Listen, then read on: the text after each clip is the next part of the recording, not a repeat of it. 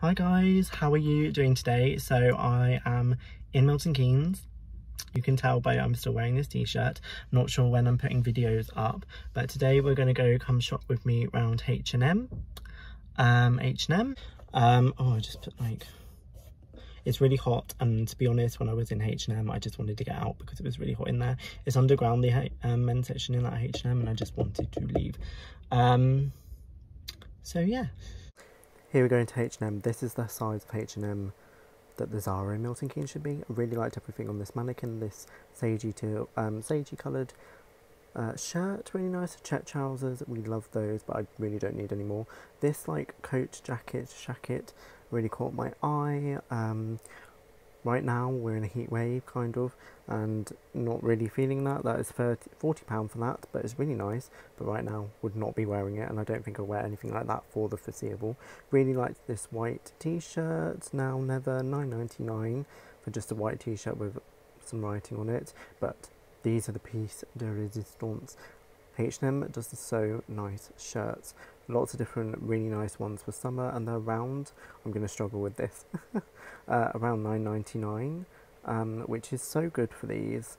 They're really nice, light, easy to wear. I had a few that I got last year, really nice. Lots of different exotic, nice prints. This pink flamingo one I think they had last year as well. Not really a fan of that, but I like a lot of the others. They're really interesting, really nice. Lots of more sale stuff here. Sales stuff on trousers, really good. I've got those brown ones in black.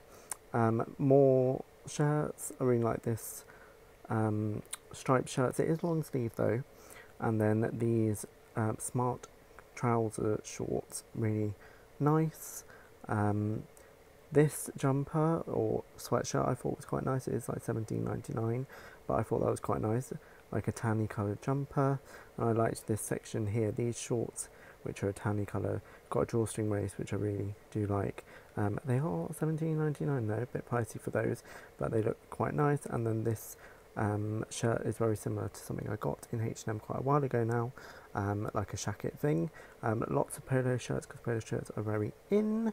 But this was like more than a shirt. So I just got back, but I didn't really because I'm still filming this video. And there's people now standing everywhere. But yeah, so it wasn't really much of note in H&M since we last went in there. We didn't go in there that too long ago really, did we? April time. So yeah, thank you guys for watching this video, and I'll see you in the next one. Bye.